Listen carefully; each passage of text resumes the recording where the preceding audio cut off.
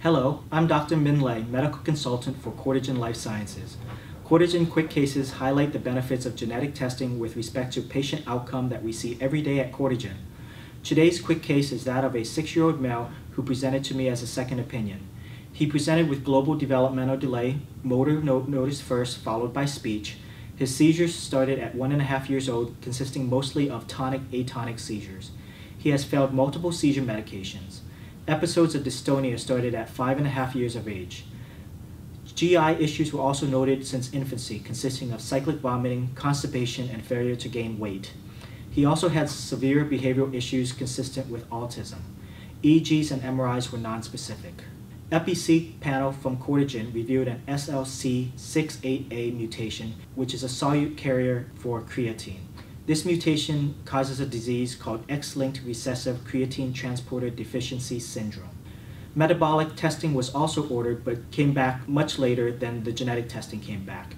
Urine creatine and urine creatine to creatinine ratios were extremely high.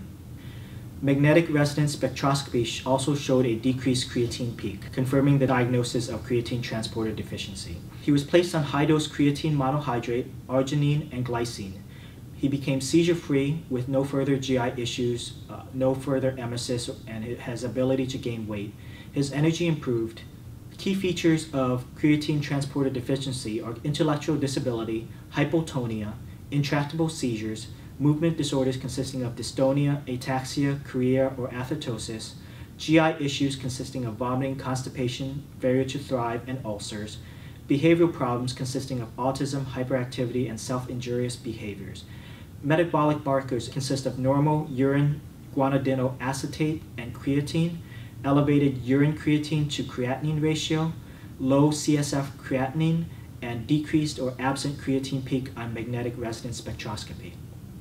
This finding is significant because it is an X-linked recessive mutation that was inherited through his mother. The mothers can be often asymptomatic or have mild intellectual disability and can pass on the disease to 50% of the males. Treatment-wise, it is important because creatine transporter deficiency is less responsive to creatine monohydrate supplementation than to creatine biosynthesis disorders caused by GAMT and AGAT mutations. There is a creatine analog in development that is now in phase 2 trials. The other importance is that with these genetic mutations that are known, you can avoid invasive procedures such as lumbar puncture and sedation for magnetic resonance spectroscopy. If you are interested in learning more about testing for neurological disorders, including developmental disorders, autism spectrum disorders, epilepsy or seizure disorders, and mitochondrial disorders, please contact a local Courtagen representative at 877-395-7608 or visit us online at www.courtagen.com.